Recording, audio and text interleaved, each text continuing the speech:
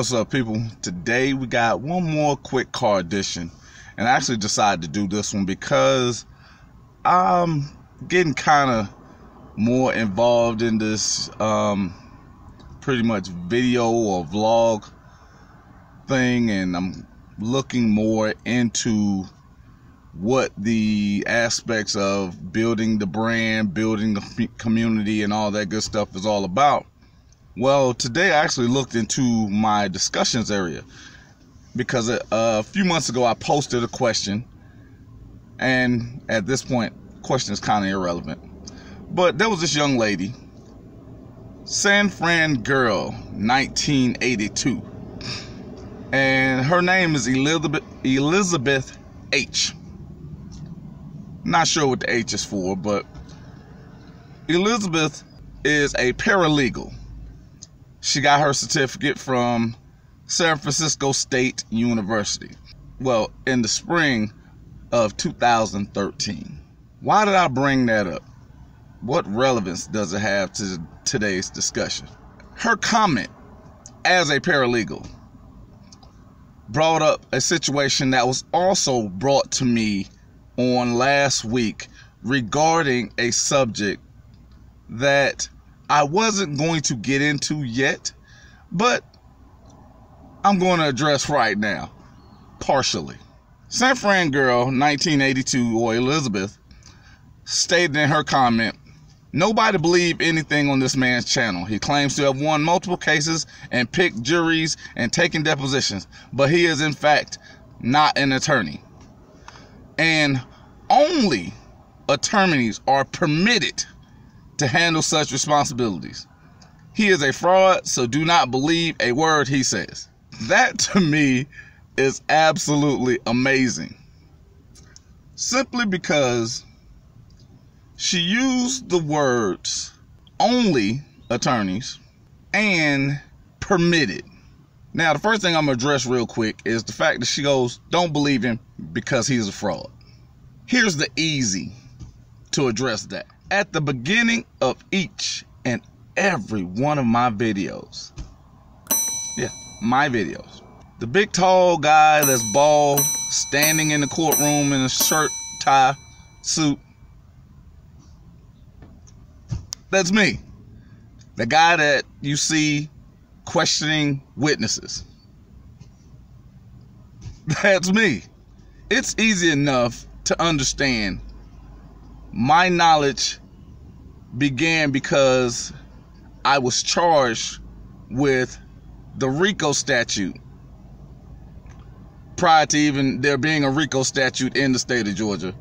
But I was charged with the racketeering statute in Georgia, multiple counts, and regardless of how it ends or if anybody likes it, I did not have anyone representing my interests in that matter. And it's at the beginning of every video. The funny part about her statement, only attorneys are permitted to handle such responsibilities. I'm going to go back real quick because Sanfrangirl and my first encounter with her was in a, I guess, comment section or chat room in which a young man had a conversation with the judge. And I stated in the conversation he was correct in what he said. The manner in which he handled it or addressed it was incorrect. And the statement he said was that the judge was a servant, which is true. Sanfrangirl1982 stated that the judge is the most powerful person in the courtroom. Now, here's where I guess the animosity came.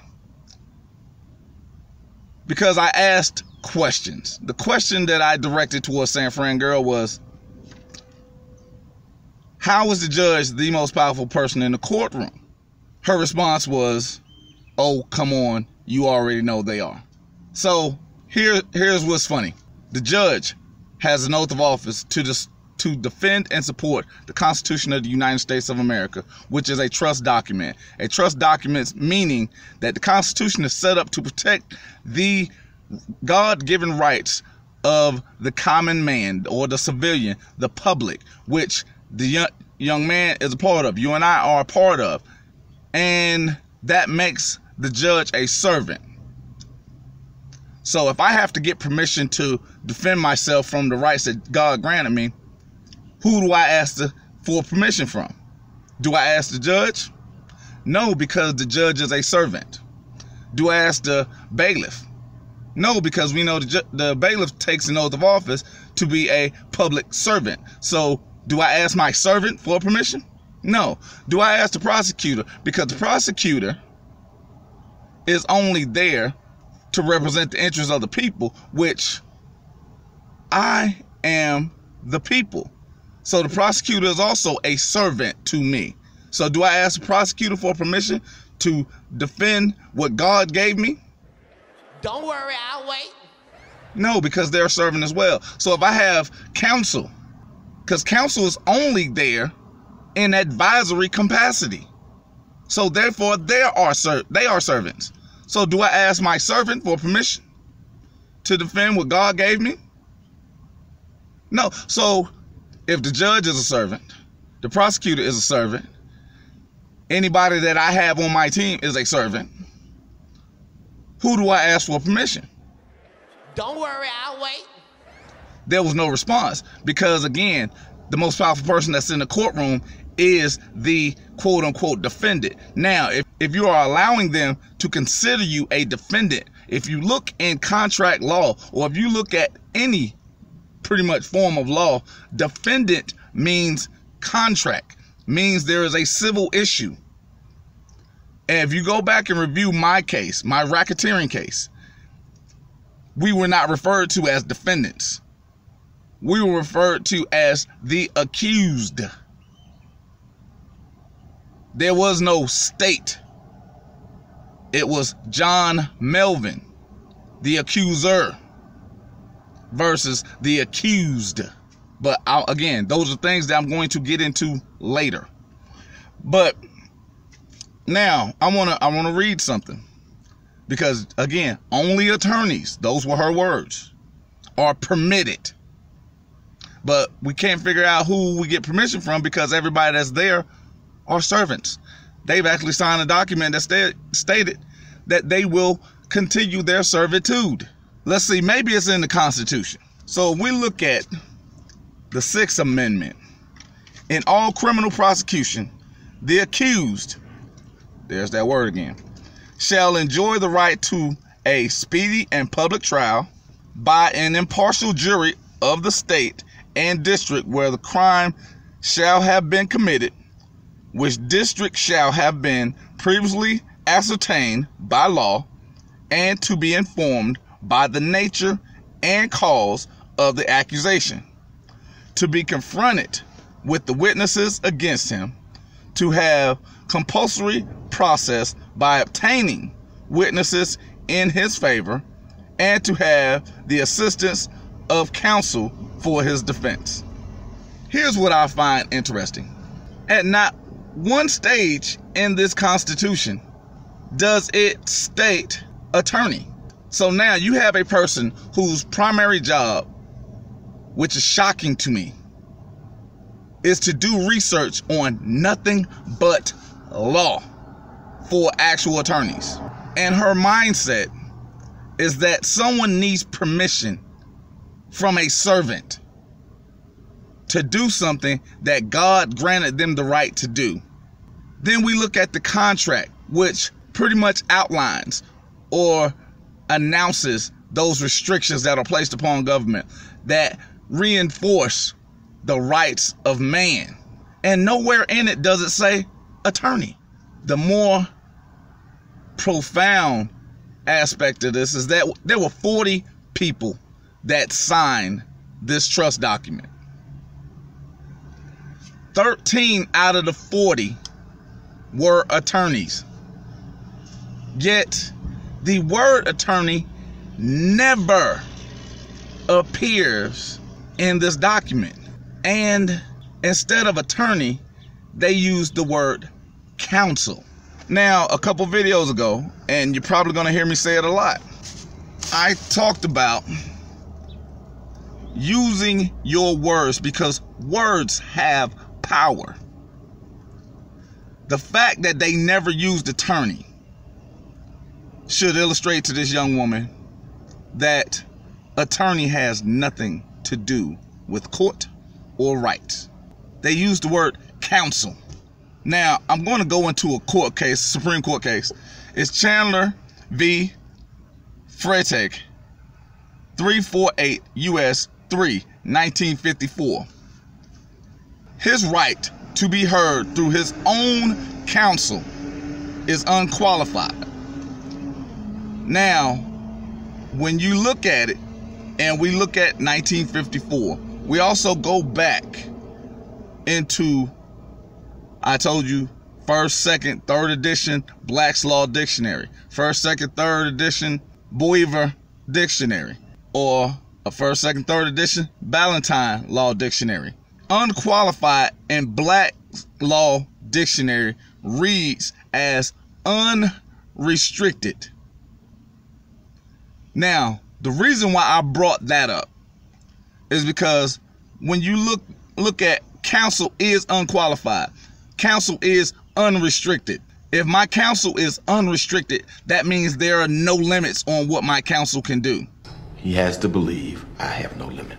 An attorney has limits. An attorney's first right is to show allegiance to the club, which is the Bar Association. Although they have a document that states they are servants, that they've signed at some point that state that they are servants, they still have a first mind for the bar, because just like the NFL, the NBA, NHL, MLB, all of them are clubs. Everybody's first action is for that club, not for the people. When I have the choice of who it is, even if it is myself, I can still attain discovery. I can still cross-examine witnesses against me. I can prep. I can use character witnesses. I can bring up experts. I can do that. Guess what? The judge had no issue with me picking Wadir, and it's not her or his choice. And the greatest fact about that is the Constitution safeguards one's choice of counsel, not the quality of counsel that one is chosen as counsel. And like I said, the role of any counsel, no matter who it is or what it is strictly in an advisory position. So whether you hire an attorney, which makes him your employee, or they appoint you a public defender, the public defender works for you, the public. Most people don't understand that. They're there as an advisor. They have no authority unless you give it to them. Here's where it gets funny, because the choice of counsel actually comes from U.S. v. Gonzalez-Lopez, 548 U.S. 14, 2006. If a judge is to follow the ideals of Sanfrangirl1983, only attorneys are permitted to handle such responsibilities. According to United States v. Gonzalez-Lopez, it's a violation of due process and a deprivation of rights, because it's not the judge's choice. A servant can't allow the master permission. I don't need permission from anybody to do anything, because God has granted me those rights, not man. Man can't give me rights. Man can't take them away. And a servant is only there to protect my interests. That brings me to Schwar v. Board of Examiners, 353 U.S. 232, 1957.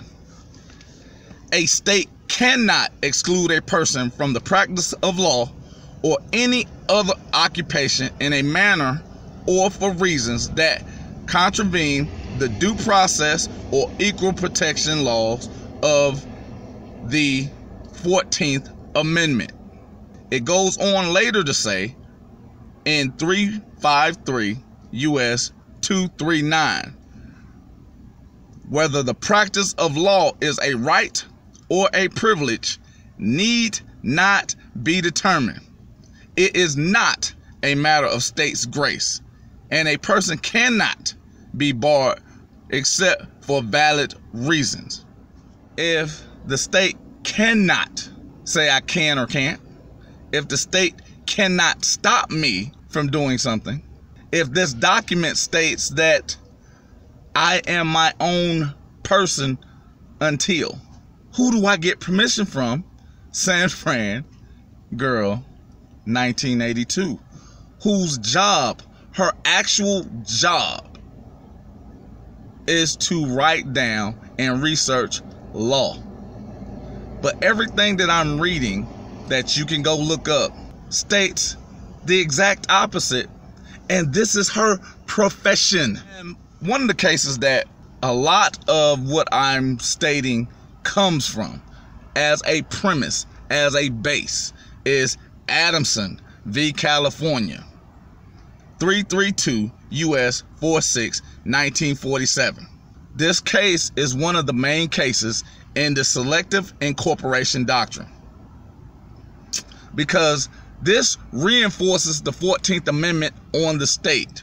If the state has a statute and the statute itself violates the natural right of a person to do business and engage in his trade or vocation, which also includes the unlicensed practice of law. And here's the bigger thing: there is no license to practice law. There are only contracts that give someone the agreement to do work for you. You become an employer. You employ them when you pay them for services. As well as Adamson v. California is also one that illustrates that state statutes, codes, ordinances, policy, public practice are subordinate to federal code, the Constitution, and Supreme Court cases, which make the supreme law of the land the Supreme Court cases, the federal code, and the Constitution of the United States of America. You know, that document that men and women have suited up, went to other countries, and fought wars for, to protect and defend. And as long as that is happening, there is no right that I feel I could give up, even the sixth one, just because a young woman has the audacity or not even the correct mindset to believe that it's okay for somebody to die and I give that one up. We'll keep the rest of them, but they can die for that one. That's okay. It's not okay to me. They defended, they lived, they bled for that. So we can enjoy that. We can enjoy the rights that God gave us. And to give one up for any reason is not okay. But it also goes back to the system itself. They want you to believe that you have to ask permission to be a human being. They want you to believe that the judge is an authority, when in fact the judge is a mediator. The judge is a servant. Everyone in the courtroom is a servant. Police officers are servants. They sign documents to prove that they want to be servants. They want to serve you. What happens here is when you look at only attorneys are permitted to handle such responsibilities. And it comes from someone that's not an attorney. And apparently not a very good researcher, because that contradicts all law. I'll go into that later too, because somebody caught that. Somebody caught me say all law. Understanding law is the power that you wield, not someone else. God gave you rights, gave them restrictions. They made a choice to be a servant. Continue to act like a master. And if you call yourself a king, act like a king. If you call yourself a queen, act like a queen. Put yourself in a king's position. Put yourself in a queen's position, and you stay there. because most people want to be kings and queens until it's time to do king and queen shit. This is one of those instances where you have to understand competency is not a choice. It's an action. So to believe those on the outside that are going to tell you you can't do something simply because they don't like it, or because they are too lazy to know better. Because this information is freely accessed. Because I didn't ask permission to grab the law books. I did not ask permission to go to the library. I didn't ask permission to log on to DuckDuckGo. I didn't ask permission to log on to Bing. I didn't ask permission to log on to Google. I didn't ask permission to go sit in courtrooms. I didn't ask permission to go watch how attorneys do their job. I didn't ask permission to look through the federal code. I didn't ask permission to file any document. Because the question to me again is, who would I ask? And then the next one will be, if everybody's a servant that I'm dealing with, who can give me permission? Don't worry, I'll wait. Until next time.